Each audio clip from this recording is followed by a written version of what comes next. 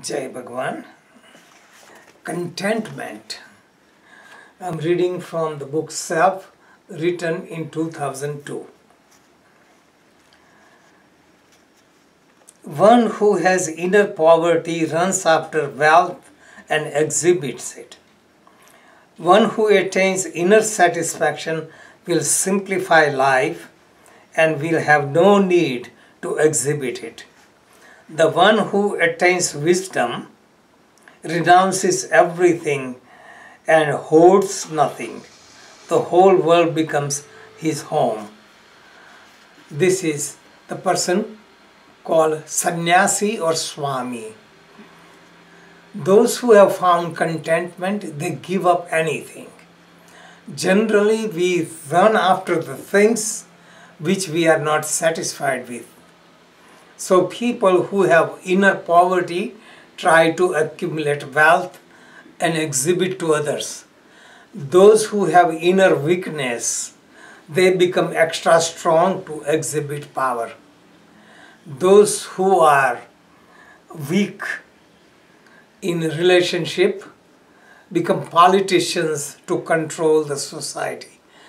We try to compensate whatever we are lacking.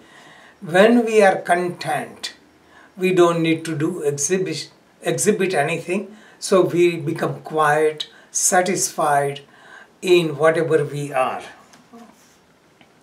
Contentment is superior to excitement and pleasure.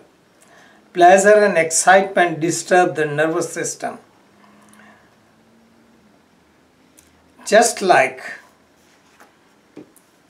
you are excited, you cannot sleep, you lose your hunger, you feel restlessness. Same way, when you have suffering, problem, you cannot sleep, you lose your hunger. All these are similar when you have excitement or you have tragedy, and they drain energy. Only time we are very much at peace is when we are content. So excitements don't disturb us as much, and suffering don't disturb us.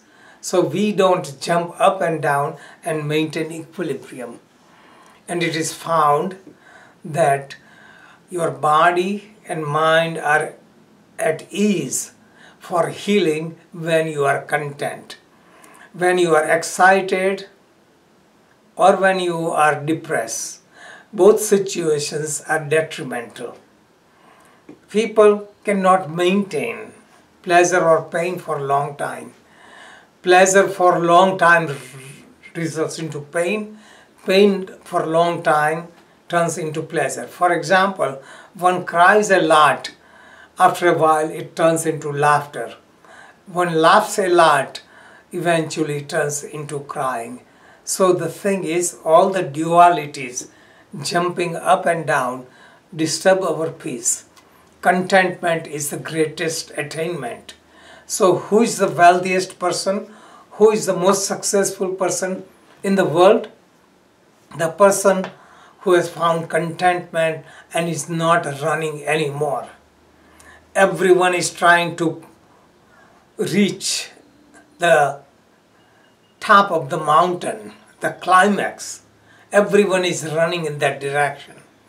But the one who has attained it stays at the top and experiences bliss.